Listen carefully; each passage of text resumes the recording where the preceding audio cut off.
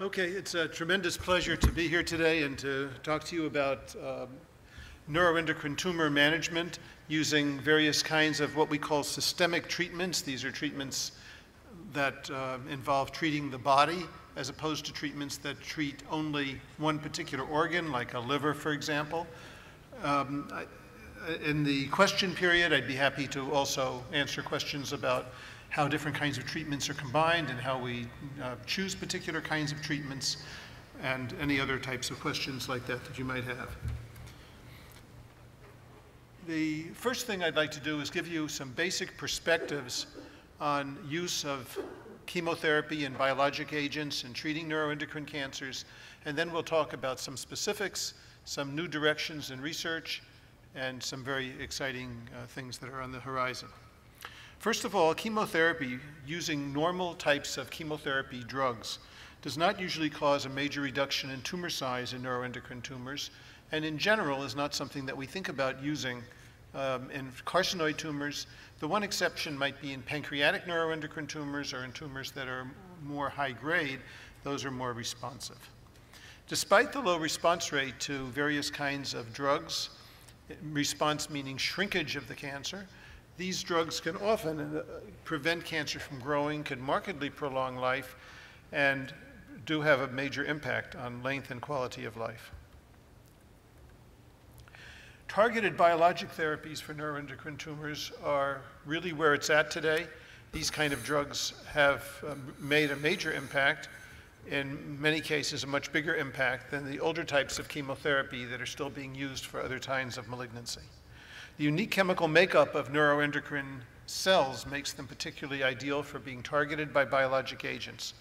Neuroendocrine tumors, as we heard from Dr. Fisher, have increased amounts of blood flow and increased amounts of substances that stimulate blood vessel growth, and anti-angiogenic drugs that target these make very good therapies.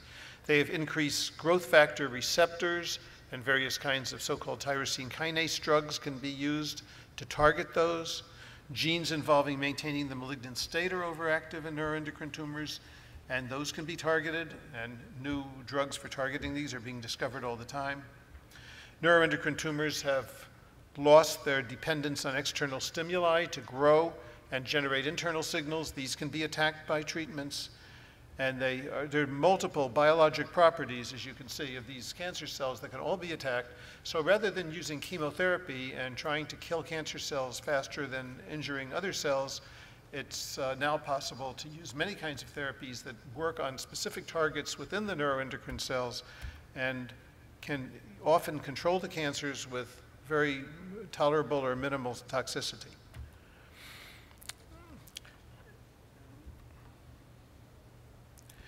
Now, molecular profiling, again, we heard a little bit about from Dr. Fisher, helps identify potential markers and substances within the cancer that can be used to target specific therapies. There was a study done not specifically in neuroendocrine cancer, but in cancers in general by Dr. Dan Van Hoff.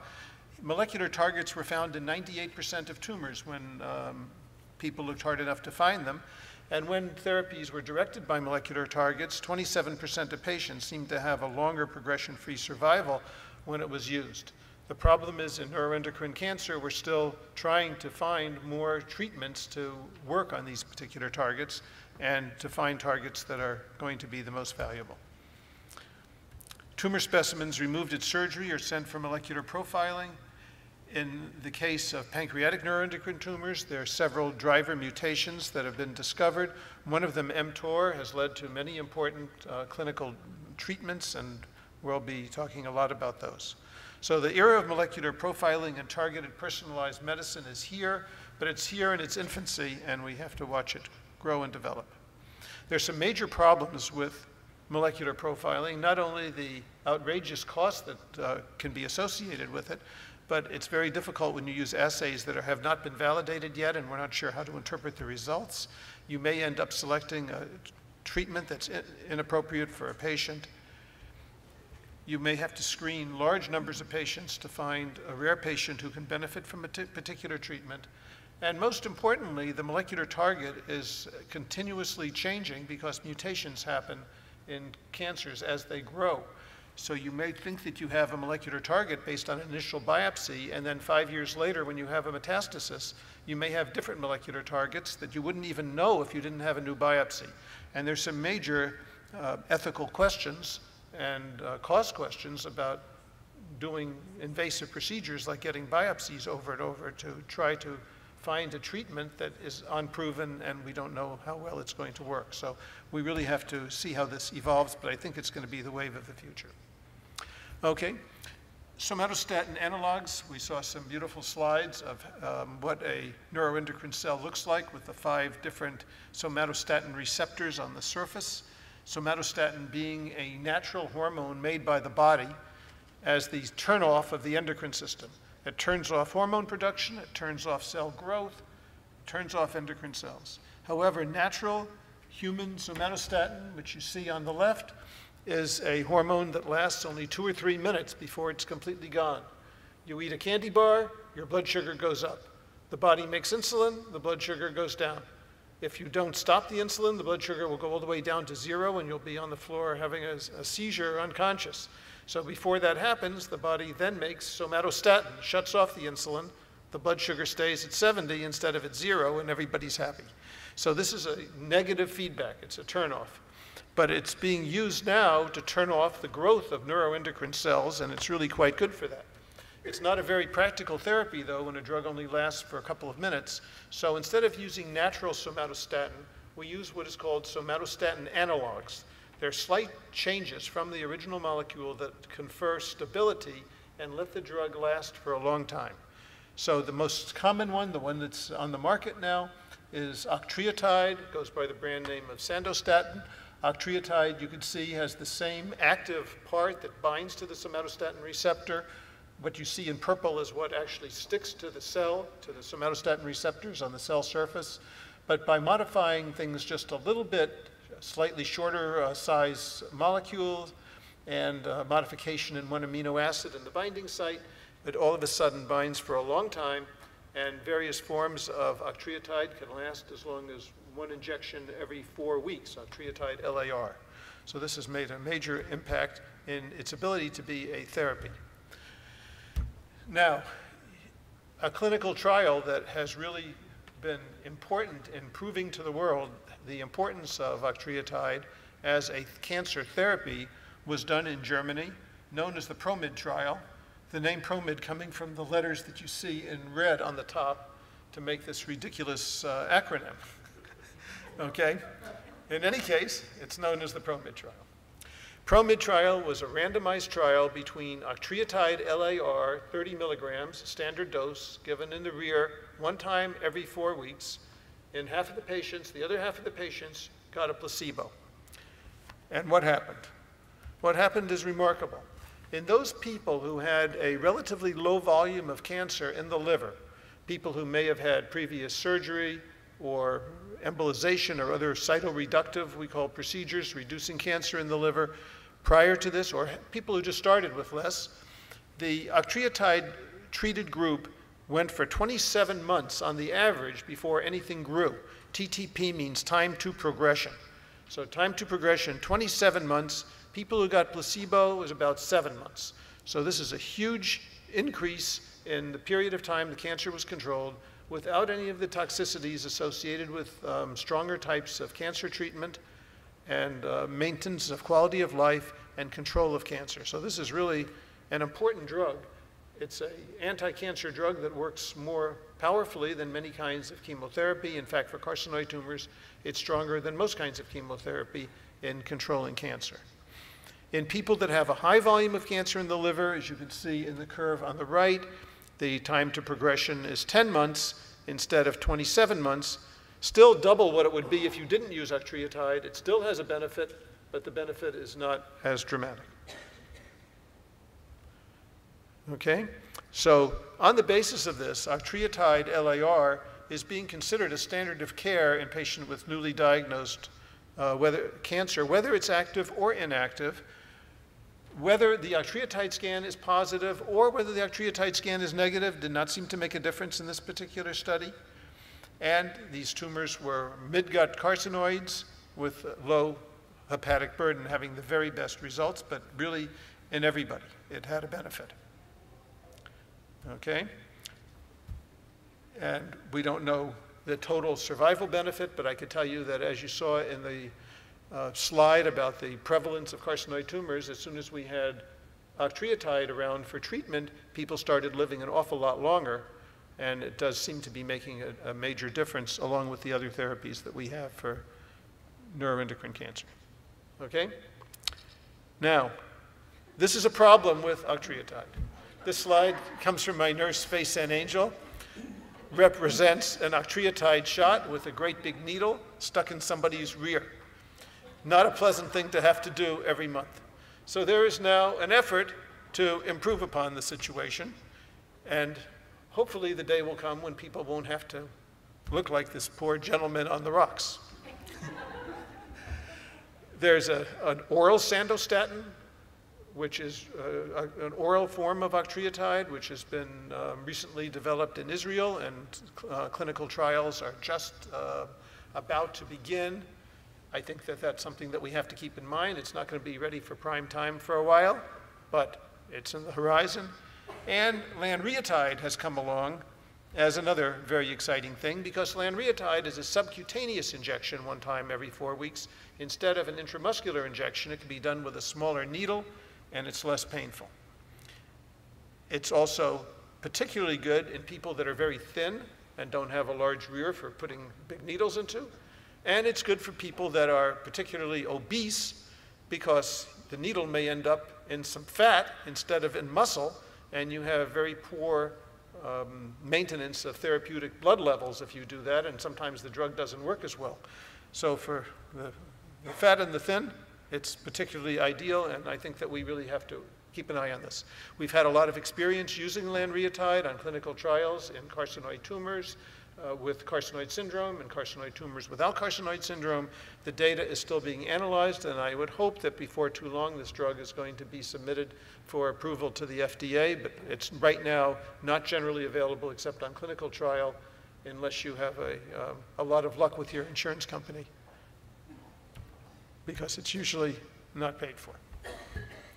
Now, pasireotide is another somatostatin analog that we've had a lot of experience in. Cedars-Sinai is one of the major places, certainly in the world, using this particular kind of somatostatin analog.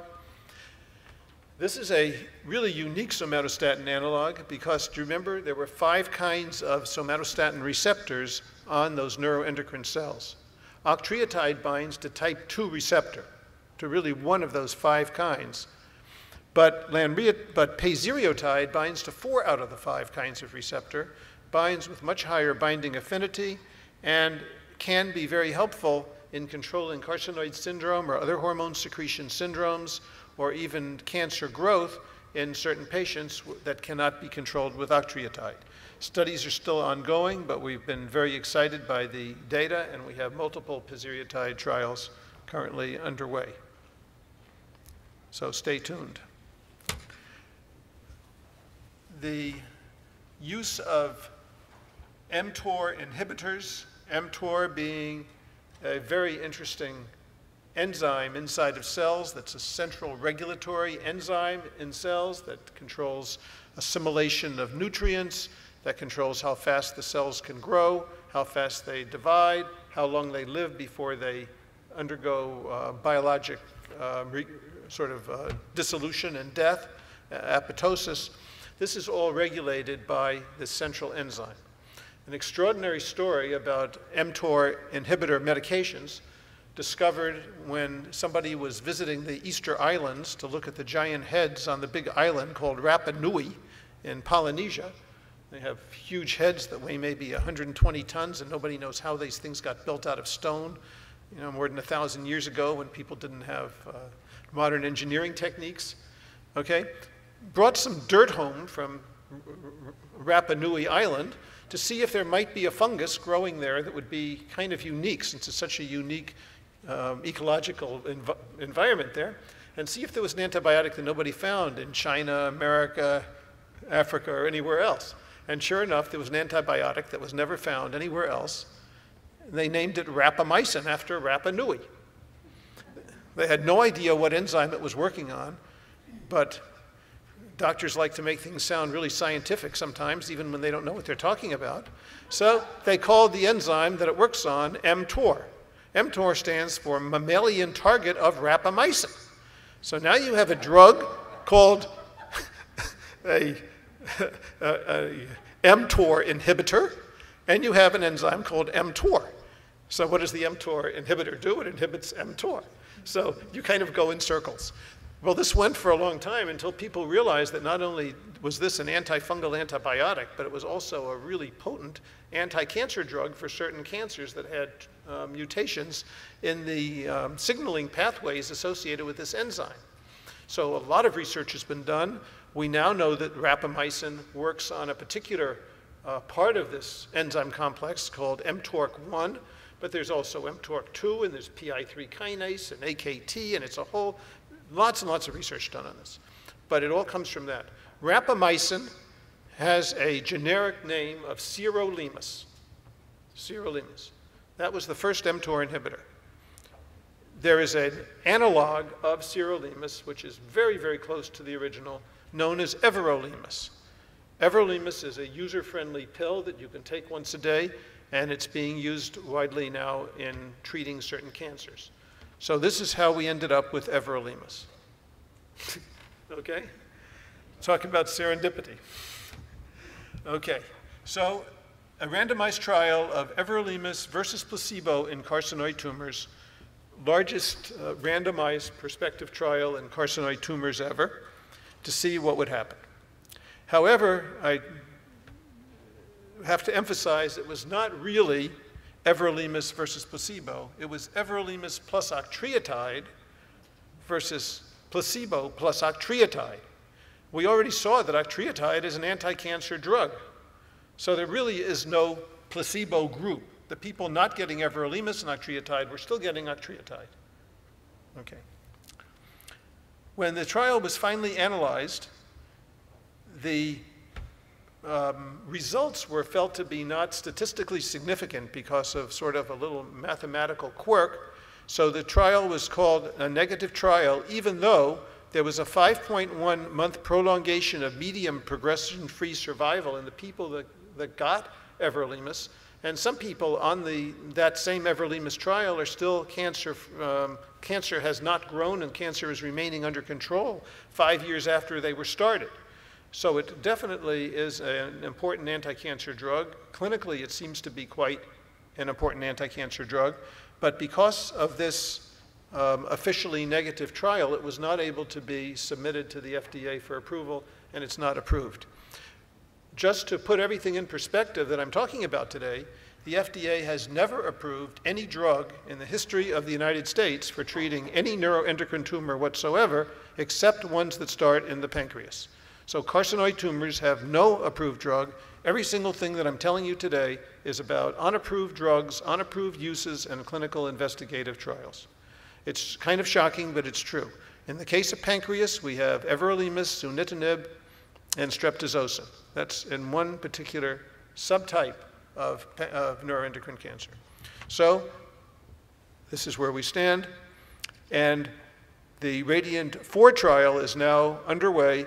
RADIANT-4 is a randomized trial. 2 people get everolimus, the 3rd person gets a placebo, but the patients are being monitored very, very closely, and these patients do not have carcinoid syndrome. They're being followed closely so that everybody who is on this trial will not have anything bad happen, even if they were randomized to receive the placebo up front. But it will clearly see what the difference is between this drug and placebo. The FDA has insisted on this mechanism in order to have the drug approved. So the faster this trial is finished, the faster the drug will hopefully be on the market, or the faster it will be submitted for approval. This is the last stage of clinical trial before approval, so-called phase 3. Okay?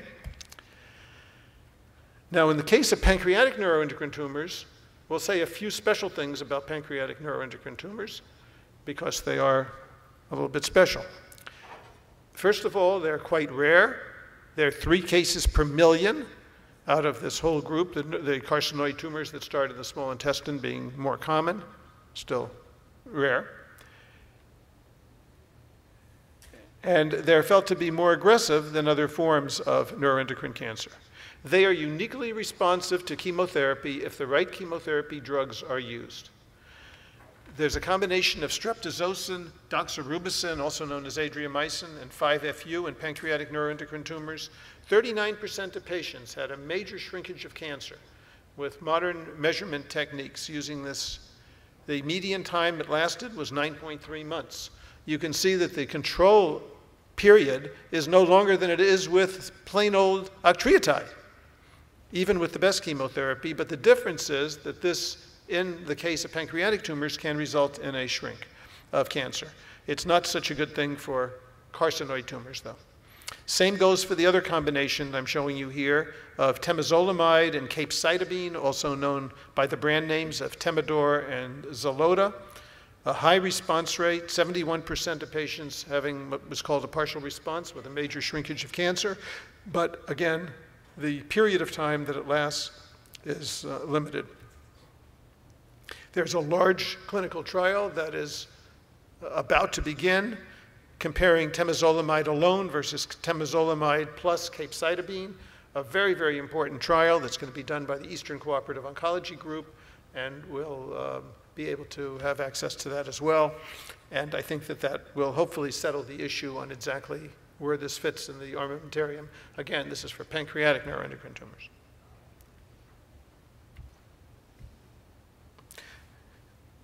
A study that was done in parallel with the one that I showed you for carcinoid tumors called RADIANT-2 is RADIANT-3. This is a randomized trial that compares everolimus versus placebo in pancreatic neuroendocrine tumors, the largest randomized trial in pancreatic neuroendocrine tumors ever done. This is a cancer with an incidence of 3 per million, and you can see there's 207 people got everolimus and 203 in the placebo group. However, anybody who wanted in either group was able to have octreotide in addition. This study, very, very strongly positive. Everolimus, the average amount of time the cancer was controlled. PFS meaning progression-free survival. That means how long you can be without any cancer growing. 11.4 months with everolimus, 5.4 months with placebo. You can see that despite the mathematical manipulations, the amount of prolongation of progression-free survival of cancer control is roughly the same in pancreatic neuroendocrine tumors and in carcinoid tumors with this drug, but it is only in pancreatic tumors that the statistics came out in such a way that it was able to be submitted and approved. So it's now on the market and is available for pancreatic neuroendocrine tumors, a 2.4-fold increase in median progression-free survival. At 18 months after starting, 34% of people getting everolimus had still not had any progression versus 9% of placebo patients. The reason that some people with placebo may be able to go for a long time with control is also because of the fact that octreotide was allowed in addition. Okay, there's now a next generation mTOR inhibitor, which is, we're hoping, is going to be even more effective and better than everolimus, known as BEZ235. Remember, everolimus inhibits the mTORC1 enzyme on that signaling pathway that controls all of these important cellular functions. BEZ235 inhibits that same enzyme as everolimus, but also inhibits mTORC2 and PI3 kinase, so it does a much more extensive job in shutting down that particular signaling pathway that stimulates growth. So to answer the question about whether it's really better, how much better, and how important it is in improving the quality of life of people, there's a randomized trial going on between BEZ235 and everolimus, and this is a study we have open right now, and it's, I think, an important trial in pancreatic neuroendocrine tumors and one that can really make a difference. There's also a next generation mTOR inhibitor that we're studying in carcinoid tumors known as CC223. CC223 is also an inhibitor of mTORC1 and mTORC2, which is more than just the mTORC1 inhibition we see with everolimus. we're seeing some very exciting information coming from the study in carcinoid tumors that will be presented at the American Society of Clinical Oncology in the next couple of months. But I think stay tuned, and that trial is ongoing right now. It's just in the process of reopening after allowing more patients to be included. There's another one called BKM120. That's another inhibitor of this pathway, and again, it may turn out to be an important trial coming up. Tyrosine kinase inhibitors, another major class. Sunitinib is a drug which has been used in treating pancreatic neuroendocrine cancer. A trial of sunitinib versus placebo. It's a pill taken once a day, very similar in some respects to everolimus. It's not in terms of its chemical actions, but in terms of the fact that it's an oral drug, it's a biologic drug. The results are almost superimposable. Progression-free survival with sunitinib, 11.4 months versus 5.5 months in people taking placebo. If the dose is monitored properly, most people tolerate it well. It can lower blood counts, raise blood pressure, and some people can have skin rash, diarrhea, and other things that are usually well tolerated and make it a reasonable treatment to use in pancreatic neuroendocrine tumors. Anti-angiogenic drugs, I previously mentioned, and so did Dr. Fisher. Bevacizumab, which goes by the brand name of Avastin, is a monoclonal antibody to the vascular endothelial growth factor receptor. It is a very well-tolerated drug in most people. Everything in the world has possible side effects. It can cause sometimes serious bleeding or clotting or problems with wound healing or intestinal perforations if right after intestinal surgery. But if it's used appropriately, it's a drug that can have an important action. It looks like from an early study a 24% response rate. Most importantly, there was a very large randomized prospective trial that we were very active in comparing bevacizumab plus octreotide versus interferon alpha, an immune stimulant, versus plus octreotide. That's been close to accrual. The results are being analyzed, and we'll have results of this shortly. But if this proves the effectiveness of Avastin, this may become a drug commonly available. A drug which is a little bit difficult to get a hold of if you're not on a clinical trial because of the enormous expense of the medication, if you're just writing a prescription for it. Another drug I wanted to tell you about that's in development is LX1032, also known as telotristat, which is something that stops serotonin production. It's an oral medication, and by reducing serotonin production, you can stop diarrhea from carcinoid syndrome. This is in a phase 3 trial, which hopefully will be proven to be effective, and we'll have this drug before too long for general use. It's still in clinical trial right now, and I just wanted to be sure that you hear about that. This is a picture of some new types of scans, which are still coming of age in America. This is the same patient imaged on 3 kinds of scans. The top one is a CAT scan, not done with any special technique, but just a normal CAT scan where you can miss an awful lot of things. And you can see it just looks like there's some tumor in the right side of the liver. That very top picture, those dark areas represent tumor right around here.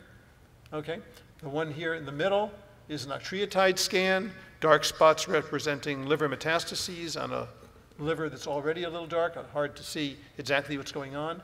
On the bottom picture, we have what's called a gallium-68 DOTATOC PET scan, which is another way of using octreotides, but bound to a different isotope than the one, indium-111, you use for the octreotide scan. And this will show lots of little tumors that you may not even be aware that you had. It's not a scan that needs to be done all the time, compared to an MRI scan, which we use routinely. An MRI with EOVIST shows things that are just as tiny as what you could see on this scan, but it doesn't have any radiation at all. This has some radiation because of the fact it's both a PET scan and a CAT scan, but for certain purposes, it's ideal. And if you, for example, were thinking about having a liver transplant, and if you had any disease outside the liver, you wouldn't do it, I couldn't even imagine submitting to a procedure like that without having a really high-quality gallium-68 DOTATOC PET to make sure that there's no disease outside the liver. Now, the last thing I want to talk about is what I think is one of the most exciting developments that's come along in a really long time in neuroendocrine cancer treatment, and that's the use of what goes by the nickname of PRRT. PRRT stands for peptide receptor radiotherapy. Sort of an awkward name, but it refers to using a somatostatin analog, typically something that is like octreotide, which sticks to the receptors on neuroendocrine cells. You do this test only on this treatment only on a population of people who have a positive octreotide scan. The octreotide scan proves that you have somatostatin receptors, because you don't have a positive octreotide scan unless the octreotide is sticking to the cancer cells and shooting out the rays from the indium-111. So when you have a positive octreotide scan, you could then substitute the radioactive material that is attached to the octreotide. Instead of having it be indium-111, we use another kind of radiation called lutetium-177. And in other trials in Europe, people have also used yttrium-90, and there's some other things that could be used, but the most appropriate one at this point seems to be lutetium-177. When you would use lutetium-177, 90% of all the radiation that comes out of lutetium-177 is electrons. They're called beta particles, and they only travel for 2 millimeters, roughly a 1/16 of an inch, and they're completely gone. So you could inject this material IV, the radioactively labeled octreotide with lutetium-177. You inject it as an intravenous infusion, just as a normal IV. It goes in the body, sticks to all the tumors. Everything not stuck to the tumor is eliminated in the urine. It's just peed out within a few hours. And the lutetium-177 will then shoot out these rays that can only travel about a 1/16 of an inch. So the tumor and a little tiny rim around it get very, very high doses of radiation, and the rest of the body gets practically none, and it's remarkably safe. There's only 10% of the radiation is a gamma emission, which is what you have in a bone scan or an octreotide scan, but it's done so that in America we can do this easily as an outpatient, and it's very well tolerated by most people, although everything can have some serious side effects, and I'm happy to talk about all of that sort of thing, about toxicities and how we prevent them. But just the concept is really remarkable. It's given as one treatment every 2 months, and it's given 4 times. So you do 4 times, stop, and in Europe, the experience has been that for about 40 months,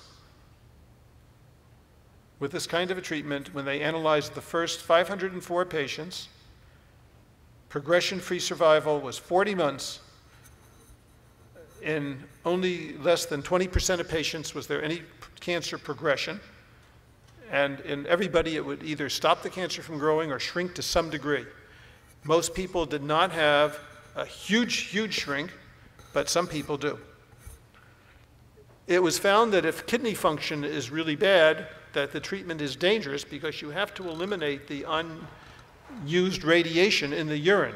What's not treating the cancer needs to be eliminated in the urine. So you need to have a blood creatinine level less than 1.8. It was also found that you could infuse intravenous amino acids, and if you do that, it protects the kidney by speeding the elimination of the drug in the urine along with the amino acids. There are very rare people who have gotten bone marrow injury that have led to pre-leukemic changes of leukemia, but that's very, very rare. And rare people have had other kinds of toxicities that can be serious, but serious toxicities, again, are uncommon. If you look at a tumor in the liver, and this is after 4 treatments, you'll see at the end that tumor is just a little teeny-weeny thing. If you look at another tumor in the liver, this is the time when the treatment was given. This is how it grew before the treatment started. Started like this, a few months later, like this. And then look what happens after you treat. Smaller, smaller, smaller, till you can hardly see it. Again, here's another one, a tumor. It got bigger, treatment started, smaller, smaller, smaller, gone. I mean, it just has an amazing ability to control these cancers and quite lasting control. Some people, it's dramatic. Here's somebody who has so much cancer in the liver on a slice of a CAT scan that it looks like this poor individual is almost ready to die of cancer. Was treated with this approach, and this is what happened. Almost all the tumors went away. So it's, this is a gastronoma patient. This is an octreotide scan. Lots of tumors, less, and they just gradually melt away over a long period of time. One thing that was discovered is the stronger the octreotide scan is positive, the greater the chance of the drug working, which makes sense because the drug has to bind to the cancer with somatostatin receptors. So if you have a lot of binding on octreotide scan, it's good. So somebody who has an octreotide scan where the uptake in the tumor is the same as the uptake in the liver, it's not as good as when the uptake in the tumor is way more than the liver, and you see strongly positive octreotide scan. So this has been done on literally thousands of patients, mostly in multiple centers in Europe, also being done in England, being done in Canada, Brazil, all over the place, Asia. But in America, it has been just in its infancy that it's been allowed to happen in America. There was one place in Texas which had the American phase 1 trial and convinced the FDA that this drug is quite safe and tolerable. The FDA wanted to have that data from America before going forward. So that study was done and accepted by the FDA. And based on that phase 1 data from Houston, it was then allowed to go forward for a phase 3 trial. The phase 3 trial is now starting in the United States. It's an extremely important thing. The FDA has really enormously accelerated the potential approval of this agent by going directly to a phase 3 trial and skipping phase 2 trials in America. So it's going to a phase 2 trial, and if this a phase 3 trial, and if this trial is positive, the next step would be approval, which is remarkable, because the FDA is accepting the enormous amount of data from Europe for phase 2 data. Okay? So here's the phase 3 trial. The other difference between the phase 3 trial and all previous trials is the phase 3 trial, the investigational radioactive isotope, lutetium-labeled octreotide, is being provided for free. So this will not cost patients to participate. All the other trials in Europe and America have been exceedingly expensive, in the neighborhood of $60,000, sometimes more. So this is really an enormous difference. The randomized trial, all the medication is provided for free. So who is eligible to go on this important new trial? People that have inoperable, octreotide scan positive, carcinoid tumors of the midgut, ones that start in the small intestine, appendix, a good part of the colon, all of that area, or ones that appear to be probably of midgut origin, can go on this trial. When they mean progressive disease, they mean some progression over a 3-year period. So it can be extremely slow progressing, and some tumors that, some trials require progression over 3 months or 6 months. This requires progression over 3 years. So really, almost anybody would be eligible if the cancer was getting larger. The trial design that was absolutely insisted upon by the FDA and would not be varied, and is also the identical trial design that's being insisted upon by the regulatory agencies in Europe, is not necessarily the one that I personally would have picked, but it's something that I think is going to work out very well and be an excellent study. It's a randomized trial between the radioactive high-dose radiation that comes from lutetium octreotide versus double dose of normal octreotide. 60 milligrams of octreotide LAR, which is double the dose which is currently FDA approved. The FDA wants to make sure that it's really worth the potential toxicity of radioactive octreotide if a double dose of non-radioactive octreotide gives the same thing.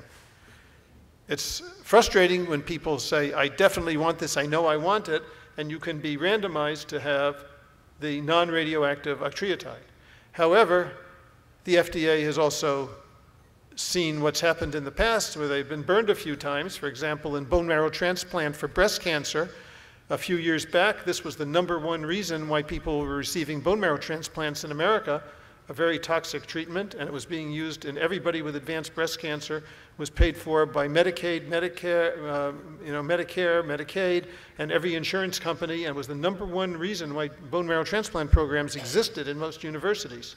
And when a randomized trial was done comparing bone marrow transplant versus no bone marrow transplant, there was absolutely no survival benefit at all. And there are a few things that we could point to in oncology where something that just seems like it should be the definite answer is not the definite answer. And that's why the FDA has not yet approved this treatment and is only allowing it to go forward on clinical trial. Hopefully the trial will be concluded soon and will be good. I'll wrap up soon.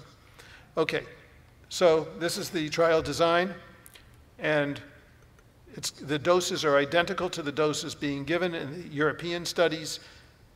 And I could tell you that after years of working on getting this set up, going through all the nuclear medicine safety requirements and working out every little detail of trial, we finally have everything in place at Cedars-Sinai, and we'll actually be able to start the trial in 2 weeks. We have a formal startup day on April 23rd, and Cedars will be, the center where this will be possible right now in the Western United States. At some point, it may be available at Stanford University as well. Right now, I think that we'll be the only site in the Western United States to have this treatment available. So I'm happy to answer questions, but I think in the interest of time, we'll stop right here. Thank you so much.